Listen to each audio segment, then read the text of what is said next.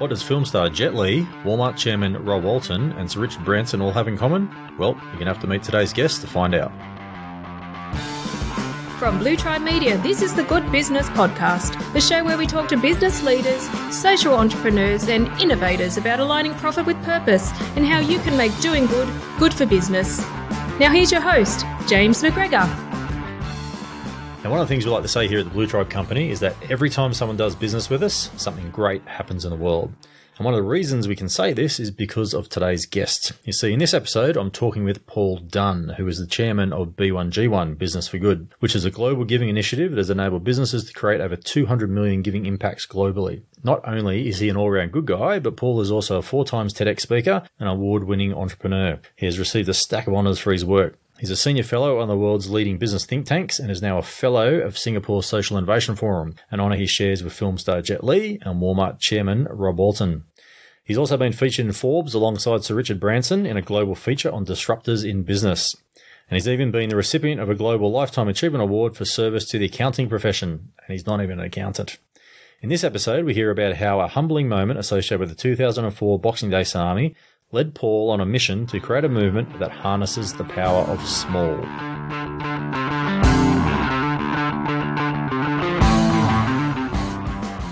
Why don't we start, and why don't you introduce yourself and tell everyone who you are?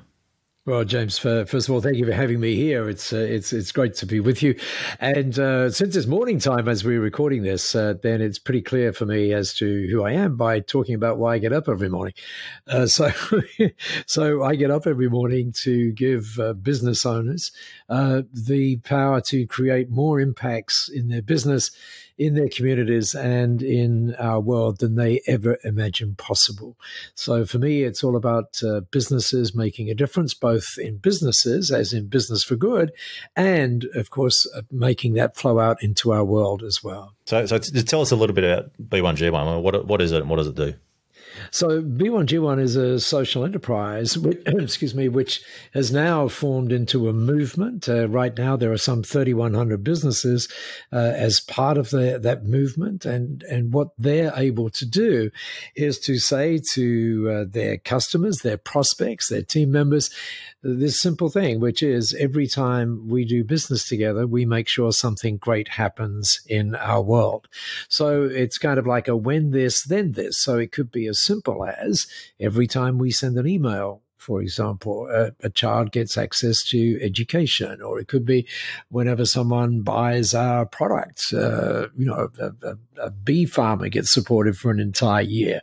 And there are some 600 very, very high impact and vetted projects, which you can link the simplest activity to. For example, we now have lots of people recognizing, like you do, that air travel is not necessarily a good thing because of the carbon dump, but trees are kind of nice. And the reason I mention this is I don't know too many people who understand carbon offsets, but, plain bad, tree good.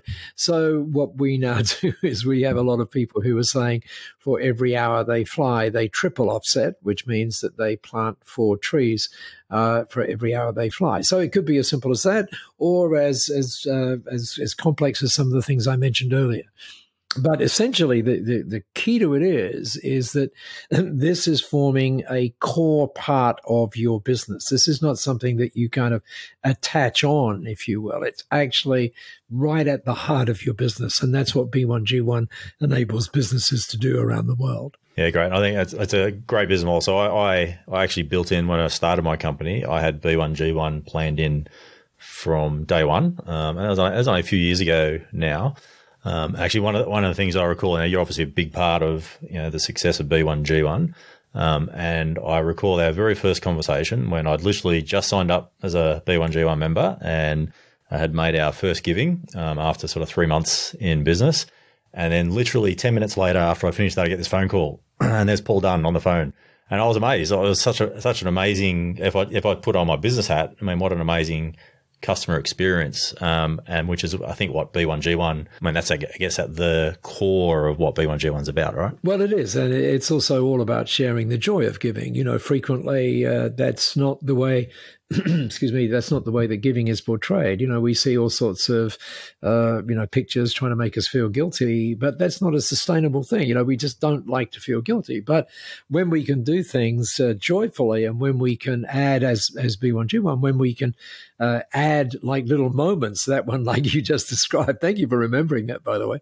then it creates exactly the right sense. And I think the right sense is, yes, there are lots of issues in the world, and we really do need, we have an obligation, obviously, to try and fix those. But at the same time, we also need to understand that the beneficiary is not just the person, who gets access to water or whatever it is, but the beneficiary is us, in the sense that it makes us feel fantastic. But at the same time, as you're well aware, there are now so many stats that are saying, when businesses are doing great things, the business itself becomes an even better business. Yeah. And I also think even for the business's clients, particularly in the space that I work in trying to solve really tough environmental and social challenges in communities. Everything's from all the way from climate change to loneliness for elderly people in households. And I think the people that work in that space, who are our primary customers, it's sometimes being in a sustainability professional is a bit like chasing a parked car. Sometimes the harder you run, the more it hurts. And there's so many frustrations, and you just want to make a difference straight away, and it seems to take so long. So we use our B1G1 giving really strategically to give wins to our clients from their very first interaction that they have with us. And I think that's the great thing about what B1G1 does, is that it doesn't matter whether you're selling coffee or whether you're a social enterprise. It provides a vehicle for people to actually make that impact, even though their business may not be able to directly do that. That's right, and I think what that also speaks to is the broader understanding now that we all have. At one point you used to have these silos, right? One was called marketing, one was called selling, one was called whatever.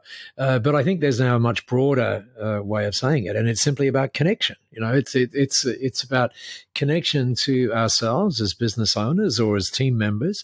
It's that very important connection that we're feeling fantastic about what we do.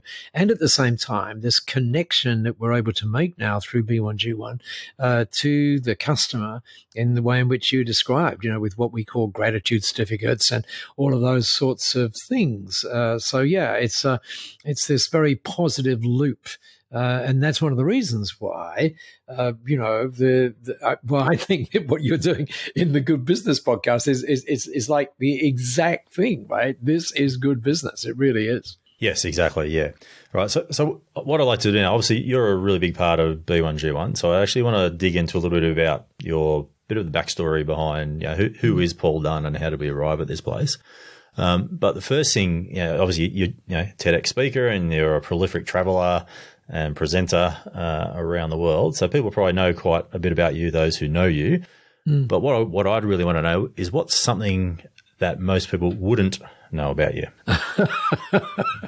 That's a tough question. I think that let me answer it this way. I think the thing that most people wouldn't know about me is that you're supposed to have this kind of hero's journey, right? Whereas what I think of my journey as one of just amazing luck. I mean, ranging from being one of the first 10 in Hewlett Packard way back when, to having the fortune of experiencing what I would call moments that just bring things to the forefront.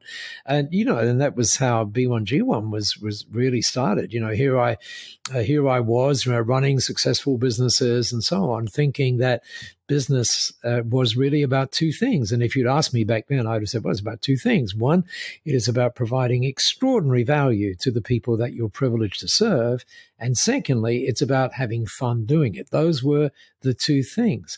But then I came across a particular circumstance that happened to do with the 2004 tsunami.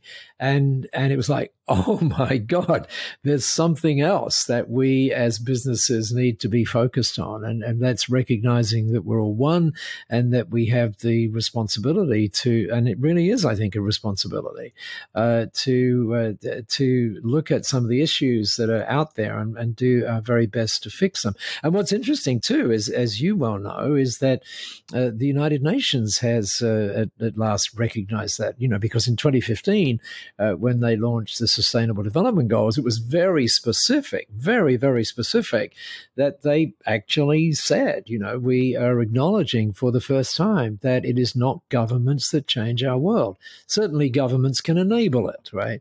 But fundamentally, it is businesses and business owners and their teams that really can make the difference in our world. And as again, you might be aware, Paul Pullman, the former chairman, CEO of Unilever, now the CEO of Imagine and chairman of the International Chamber of Commerce, he talks about it this way. I mean, he says that this whole thing around the global goals is the biggest business opportunity that we've ever seen, that mankind has been presented with, was the way he described it as. And so, I think, James, you could sum up my journey this way as saying it's an incredibly lucky one to be at this place and connecting with so many people like you who share this same realization that business really can be an amazing force for good. Yeah, and I think that the UN Sustainable Development Goals, I mean, it's like the world's most important to-do list, right? Oh, yes, so I think very much so. And when people look at some of those targets, if I'm running an accounting business, for example, and I look at how can I deal with creating clean oceans or dealing with poverty in the developing world, and I think that's where B1G1 does an amazing job to connect people through that. But I did want to. There was actually one thing that people may not know about you, or maybe they do. That I was going to throw in there is that Paul has the smallest business card of any man I've ever met. And it's just really clever because I think what it does, it creates a conversation when you hand that over to actually introduce B1G1. And it's about how you use that strategically. So we actually on our business cards, we use it very similar, although my business card's a bit bigger than yours, Paul. I'm just saying. And like even on the back of our cards, we put things like, I believe that every business has the power to change lives and be a force for good through its everyday business activities. By simply accepting this business card, you've helped to provide medicine to a nursery school child in Ethiopia. Right. There you go. What that does, it creates a conversation to bring up how businesses can actually, start to action, that most important to-do list of the UN Sustainable Development Goals. Yeah, exactly. And it also underscores, doesn't it? It's this whole thing that, we often think like, someday, when I'm successful or whatever, I'll start to make a difference. And we forget that that's actually part of the journey. And we forget that it is actually about these tiny, tiny things, the power of small, to produce very, very large impacts when we collectively act on it. Yeah. So I just want to go back. You mentioned the tsunami, the 2004 tsunami before. Just take us back, and that sounded like quite a pivotal moment in your journey to where you are today. Can you take us back and tell us, what actually happened in that moment? Sure. I was actually in Bangalore, and a friend of mine said, I was at a conference and attending it, and a friend of mine said, can I have dinner with you tonight? Because there's someone I'd like you to meet. So I said, sure. And we went to this place, which was called the Taj. It very much was not the Taj, by the way, but it was called that. And I got introduced to a guy called Pastor Selva. And during the meal, or right before the meal actually got there, I was saying, so what's your story? And he told me the story that 4 years ago, this was, by the way, in 2006, and 4 years ago, he said, my church asked me to go and create a community in one of the islands off India, and so we did, and I built this beautiful church, and da-da-da-da. And he said, but then that all changed about 18 months ago. And I should have realized what he was talking about, but I didn't. And I said, okay, tell me the story. He said, well, it was a Sunday morning, and it was around Christmas time. Again, that should have given me the clue. And he said, there we were in the Sunday school with 12 kids, and all of a sudden we heard this amazing noise, and everybody was terrified. And I opened the door and I looked, and, there, not that far away, was this mass of water, like a wall of water, the like of which I've never seen. And I said, okay, so what did you do? And he said, well, we got the kids and we said, let's play a game. Let's run to the high ground. And he said, so there we were standing on the high ground, and we watched as the church was washed away, and we watched as their parents were washed away as well. And I honestly can't remember what I said at that point, but I guess it was something like what happened then. And he told me how he'd been traveling around India for the past 15 months with these 12 kids. It took him 4 weeks to get off the island, trying to find a place to live. And finally, someone had given him this tiny, tiny place. And he said, but, now we have the problem. The kids need to go to school. The kids need meals. The kids need uniforms, which you need to go to school in India, all of that sort of stuff. And I said, so how much does that cost? I mean, anybody sitting in that conversation would have asked the same question. How much does that cost, right? And he said, well, thanks to your friend, the guy that took me to dinner, he said, we've been able to figure that out. And he said, it's $3,500 US. And I said, oh, that's per child, right? He said, no, that's for all 12, right? And again, if you'd have been sitting in that room, you would have said, okay, well, it's fixed. You didn't know how you were going to fix it, but it's fixed. So that's what I was able to do. And some 5 weeks later, and this is one of those things where I mentioned before, these lucky moments, and I get this email from him, and he's gone down to an internet cafe, and he's borrowed a camera. And so I get this lovely email, and 4 pictures are attached. And the first picture is this wide-angled shot of the house where they're living. The second shot is inside it, and the kids are in this one room. It's only one room in the house. And they're in a circle, and they're diligently doing their homework. And as you see, the kids have got their textbooks. And then the next one, they're sitting around in a slightly different circle, but the same room, and they're eating. And then the fourth shot is the one that changes everything, because it's a close-up of the house. And there, across the top of the house, they'd written in foot-large letters, Paul Dunn home. And, and when you see that, you go, oh my goodness. And so that was just an incredible moment for me. And as that doesn't necessarily trigger actions, but what it does, it hits the brain in a particular way. So then you become aware of things that were previously in front of you, but you never saw. And so that got me in that sort of entrepreneurial social enterprise space. And that was when I met with my co-founder of B1G1, Masami Sato, who had this amazingly simple idea, which was, just imagine, she said, what would happen if every time business was done, something great happened in our world. And that was the start of B1G1 back in 2007. So you've had this, I guess, this experience where you've really seen what little it took to have such a huge impact on those kids and that particular community from. And so I understand, like, your background, you're in computers and accounting. Yeah. When you got that message, I mean, obviously there was a switch was flicked in your brain. Yeah, but were you actively thinking, I need to do something about this, or was it you just kept going on, but there was something nagging? I mean, what were you thinking about what you were going to do next? Oh, well, the first thought was, let's fix that issue, right? So then you fix that issue, and then to some extent you go, okay, fix the issue. That's it, right? But it wasn't until I saw that Paul Dunn home, I go, oh. That's kind of like a call. And then I started going to various things that, were kind of in that space, if you will. the reticular activation system was activated. And as you know, when you're in that space, you meet some incredible people. And then you also realize that these things are kind of challenging to do on your own, and that you need to reach out and collaborate and all those sorts of things, which of course happened in the early days and still thankfully continues to happen in B1G1. Yeah. So then became a focus, very much a focus of mine as to, how can we get the entire world thinking this way? Yeah. So you met Masami, and she sort of put this seed of an idea in your brain. What did you do next? Like, how did you go from that to deciding that you wanted to build something like B1G1? Well, that was it, because it wasn't just what would the world look like if you did that. It was like, well, in order for the world to look like that, you need to build a movement.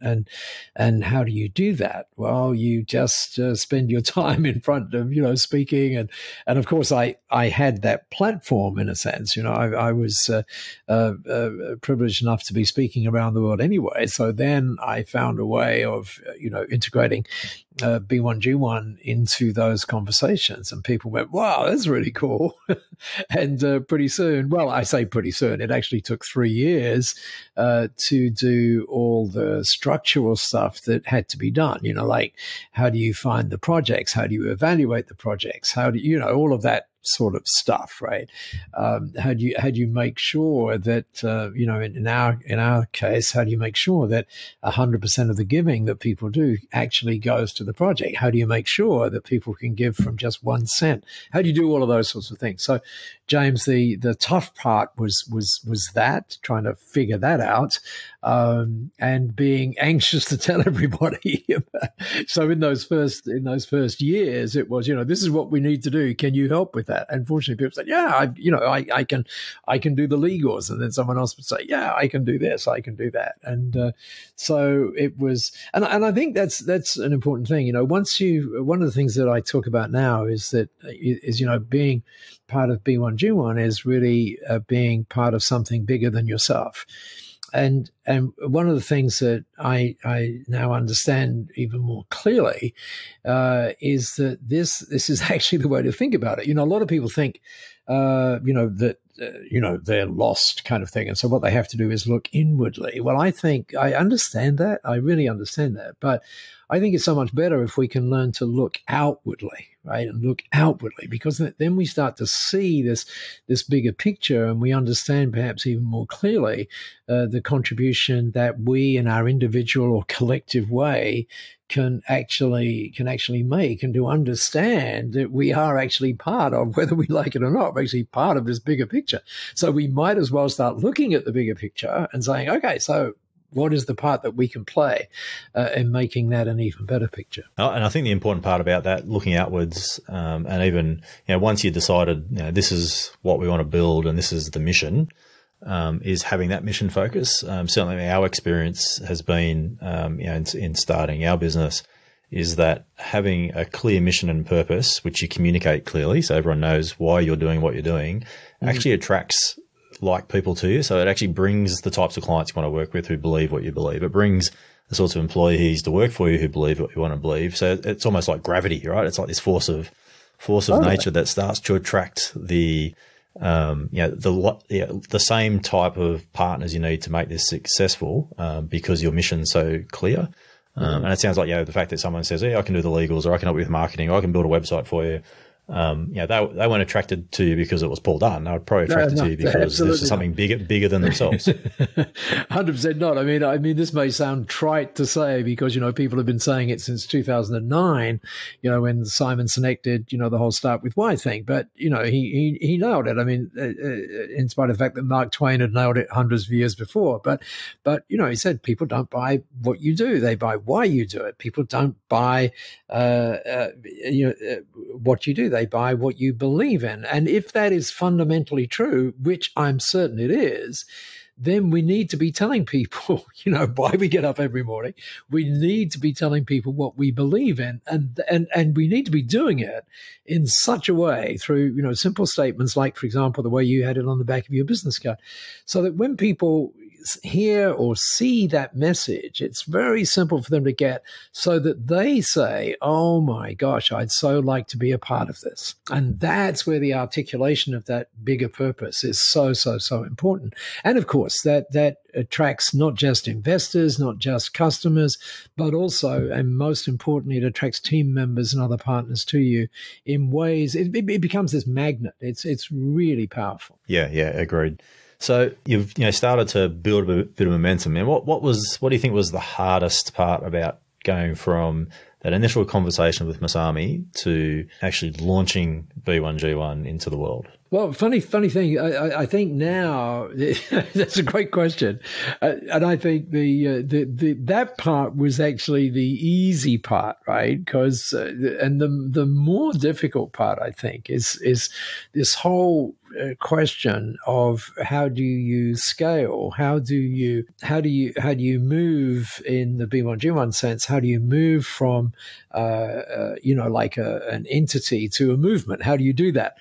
And I'm not sure whether this makes any sense, but where I'm at right now is that when you reach that point, you realize that the way for that to move forward is in this bizarre kind of twist of things, is for you to get out the way of it, right?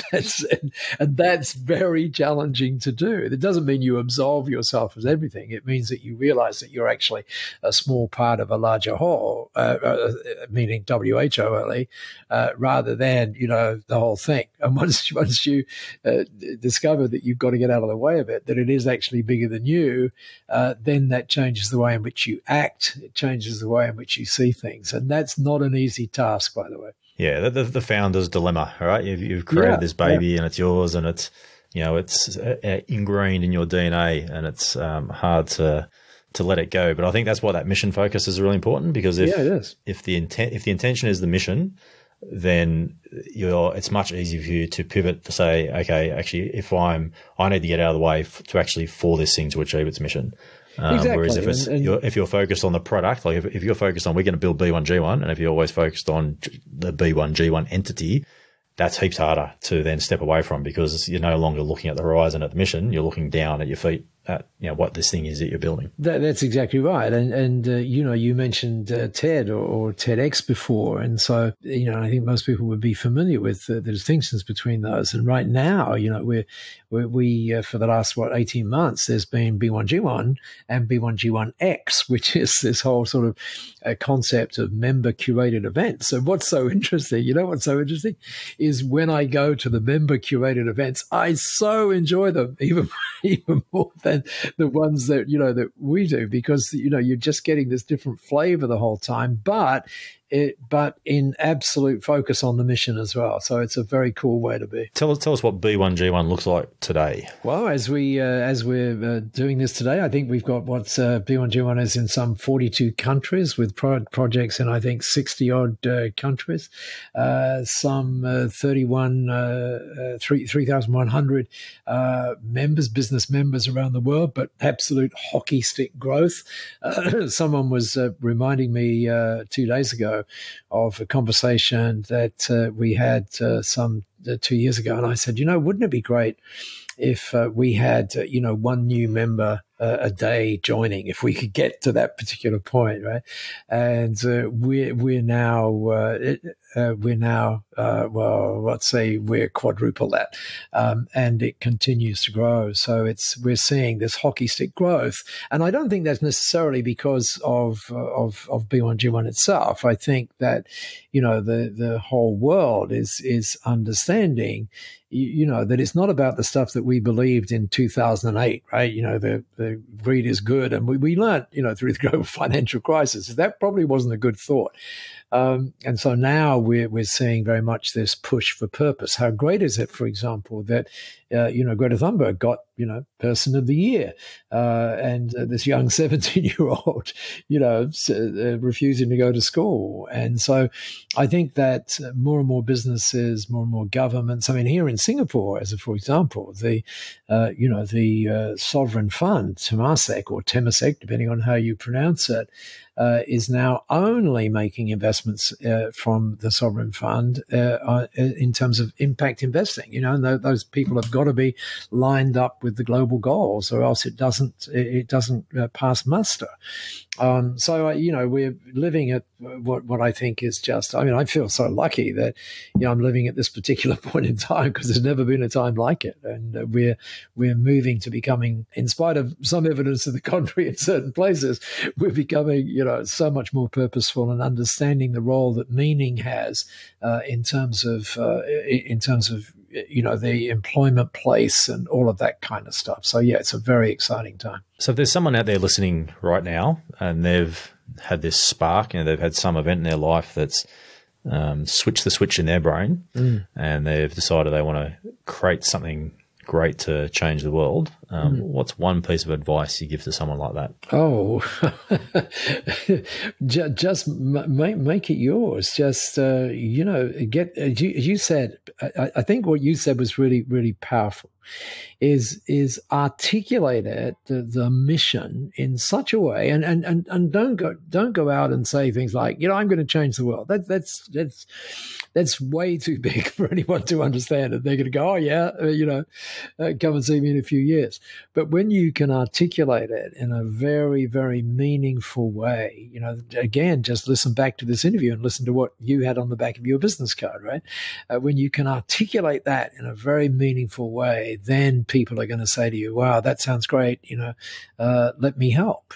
So I would say that's probably the central thing, being able to figure out how you can articulate it. And by the way, the articulation is not a 15-minute speech, right? The articulation is as few words as you can, and just practice it, right? So people can go, wow, that is so cool. Let me introduce you to this person.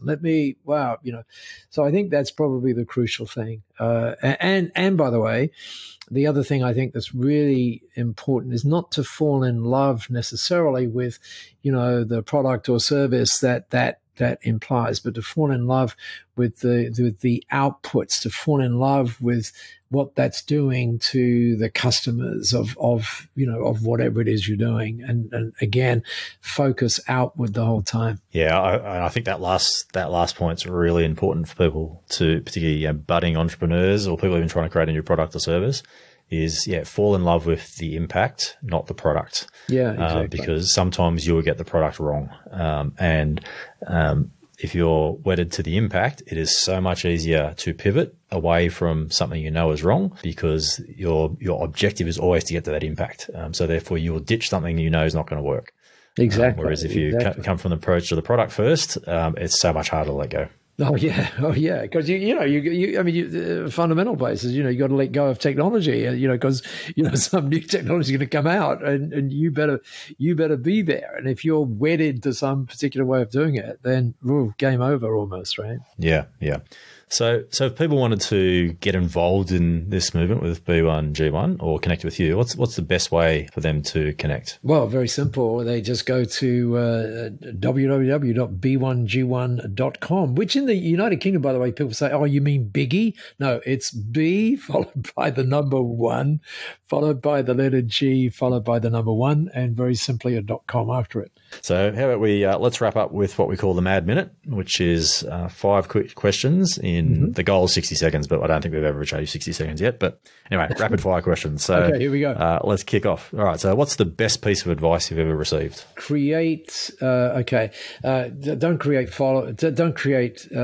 followers, create future leaders. Nice. And what's your favorite business book? Oh, I was asked that last night. My favorite business book goes back to 1983. It was In Search of Excellence. When you were a kid, what did you want to be when you grew up?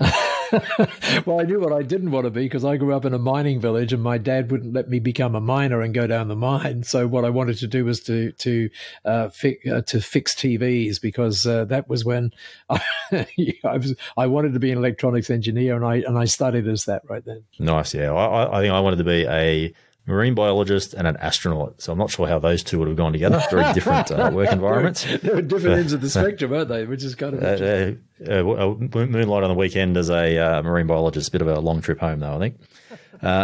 What's your favourite quote? Oh my goodness, that's a tough one. Well, I try this one. It's one that I'm using a fair bit recently, and it is this: when your vision becomes more powerful than your memory, your future becomes more powerful than your past. Love it. That's a great one. All right, and last question: if you could go back in time and give your 20-year-old self some advice, what would it be? Oh, that's pretty simple. It would be forget about you. That wraps it up. So, look, you know, we feel really privileged to be part of the B1G1 community, and I think it's I think it's an amazing business model. I think it allows, you know, every business to make a positive impact in the world just through their everyday activities. And you know, even if you're an accounting firm or you're selling coffee down at the local cafe. I think it's a great business model to allow businesses to work on that that world's most important to-do list of the UN Sustainable Development Goals, and appreciate your leadership in this space, and really value your time and knowledge and contribution to our talk today. Hey, thank you, James, and thank you so much for listening. That is you listening to us, and James, thank you so much for hosting this. It's really a brilliant idea.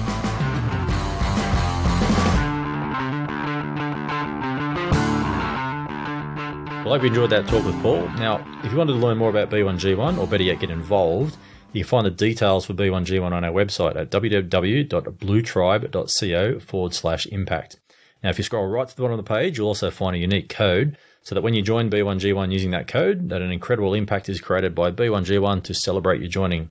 Now, to be fully clear, we don't actually receive anything for doing this, but it's B1G1's way of welcoming you to the tribe. Alternatively, if you'd like to see B1G1 in action, and we'd love to know what you think. And when you simply complete our short 5-minute survey at www.bluetribe.co/survey, you can choose a B1G1 project to support. Simple. Coming up in the next episode. The situation was dire when I got there. I really was confronted by a landscape on the point of ecological collapse. Our guest in the next episode was instrumental in what has been described as probably the largest positive environmental transformation in all of Africa. This is a great story, and to make sure you don't miss it, make sure you go ahead and click that subscribe button now. Well, that's it for another episode of the Good Business Podcast. I'm James McGregor. Until next time.